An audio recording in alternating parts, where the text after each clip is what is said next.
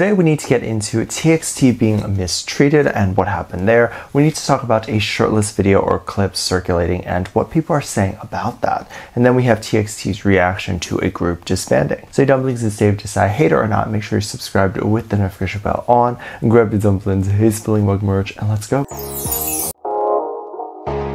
Recently, we had Soobin share his favorite songs through social media. This is a big deal for a lot of people in any K-pop fandom because it hints at the type of music that the idol is into and what they might create next. If they're at a season where they're only listening to pop or really upbeat music, you can probably expect that genre to resurface in their own music, or at least that genre would be pitched to the executives, which means there's a chance it will be in their own work. It also makes the fans feel closer to the idol when they are listening to the same songs and same groups as the idol, or the fans can try to give that artist a listen. Music choice is very personal and the fans feel like it's a friend recommending hidden treasures to them. And oftentimes in these lists that the idols share online, the songs aren't always what's trending or the mainstream artists. So Soobin shared a list that is more mainstream, and the list consists of groups like EXO and Block B. People were making jokes online because I think in the past Soobin shared groups that were mostly female, and then some of his idols that we know of consist of women like BB Rexa. So I think a lot of people just thought that if he were to share a list, it would mostly be female. So then it became a joke that since a possible favorite of Soobin, the group GFRIEND, had recently disbanded, that Soobin is so crushed by that he decided to never stand another girl group. And I understand that completely. It would be hard to invest so much time into a group but then have them disband. However, I don't think idols get that obsessed with the group as much as we do. Since they're usually so busy, they're only able to keep up with the surface level stuff. And so, I mean, you won't really have Soobin staying up till 2 a.m. waiting for the concert tickets to be on sale. He could just have his publicist reach out to whichever group he wants to seize publicist and then go get a ticket. Of course, a group disbanding hurts a lot, but I don't know if he would ever get super upset to the point where he would swear off girl groups. And I also know this is just a joke and it's not actually what happened. However, I did want to add that there is a very technical reason why either before a comeback or during the promotion period, Soobin and any other member might be binge listening to boy groups. It's very important to keep your eye and a pulse on everything that's going on in the world. Also looking at successful groups before them to see what strategies worked and what didn't. Every generation, including my own, thinks that their generation is the most original and the best. Bottom line is, we all have ears, we are all human, and our tastes, our emotions are sometimes similar. And so seeing what has created pandemonium for other groups' fandoms can do that same for their own. And also trying to listen to the types of music that has been successful and not just what promotion style is successful. Because a label will give you a generated map or guideline to how they think the album or sound should be promoted. If they do that and the album flops, it's not like they take the blame and then have you retry. No, you get punished for that. Your album gets frozen and you can't put out music. So it's important to do the little things that you need to do and ask for them during the promotion. If you're seeing that EXO was successful during their period because they live streamed more or posted more on Instagram, then you need to go to your executives and ask them to do that. And if there is any bad treatment or whatever it is, the boys will be the first to speak up on it. And I think it's appropriate to be mad. And it was believed that TXT members actually talked about a poor performance that was not really their fault. TXT recently did a MNET or Mama performance and people felt like they attempted to sabotage TXT. So what happened and what is going on? This is a collection of many things, some of which have validity, others don't really. So the TXT members were giving a speech and apparently the show cut off the mic to stop them from talking. This was also considered an attack on TXT. I have a lot of opinions on this, and this comment comes from people not understanding things, not being able to think outside of their anger.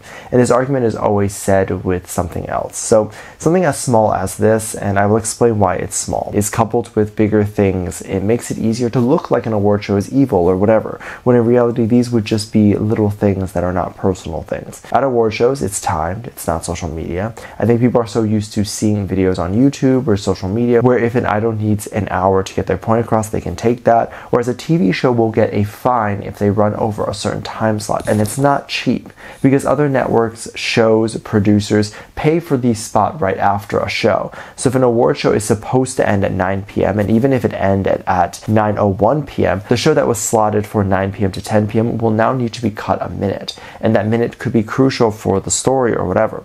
We also have things like advertisers who would be mad, and advertisers pay a lot to be on TV, hundreds of thousands to millions. Of course, this isn't a big issue in Korea because there's no ads in the middle of a show, but there are ads in the US, and within that minute that the 9 p.m. show was cut could be a minute that the advertisers had paid for that 9 p.m. show and not that award show. Does that make sense? So that's like saying if you bought a spot for the Super Bowl, but then your ad was put in front of the show before the Super Bowl, you'd be pissed because those ads are like $3 million. And I don't know where TXT's speech was. Was it in the middle of the award show or was it right after at the end? But it doesn't really matter because if the show still had a lot to go through, then they can't afford to give TXT another minute to talk. Then they turn the mic off and keep going. Or in a situation in which no one thought of, it might not even be that complicated. What if it just had a microphone malfunction? So it irks me when it's people being upset and throwing a tantrum and it's over something they don't understand. The other thing that was also more recent was apparently during TXT's performance, the camera work was on an empty stage.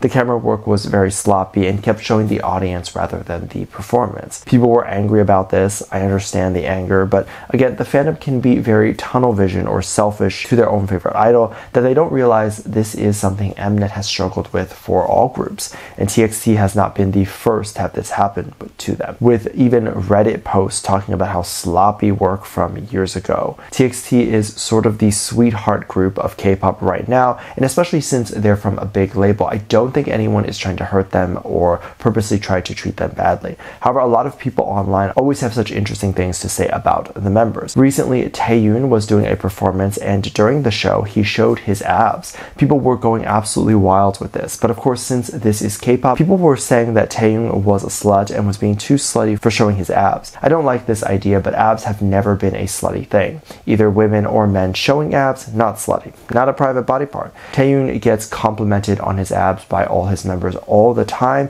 and people like to say that abs are used for marketing, and it's true. Since he has such beautiful abs, why not show it off and get people to follow him because of that?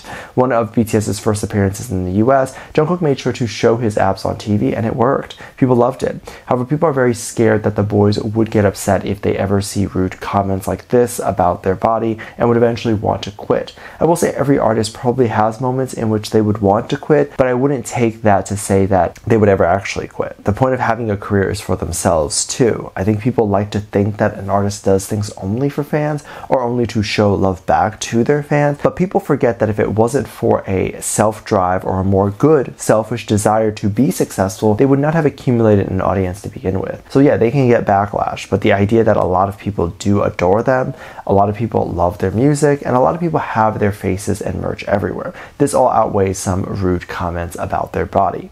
You can have a perfect body, but the moment you are famous, people are going to rip it apart. Oh yeah, he has abs, but it's not as defined. Or you hear, yeah, he's handsome, but he's a literal idiot. And people will come up with something. I've said this before, if you do want to get into an industry where you become a public figure or create art on a more famous global level, you have to be secure in yourself. If someone says that you're ugly, you can't just fold because of that. You have to know where you are on the attractive scale for yourself and truly believe it, that those words can never touch you. Do you need to have really defined abs to be considered hot? Not at all. Do you need to be the smartest person in the room all the time just because you're famous? No, not at all. And some of the smartest people I've met have had full-on derp days, and if you just recorded them on those days, you think that they're absolutely stupid too.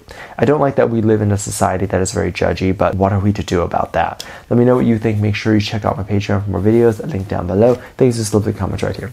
Love you, bye.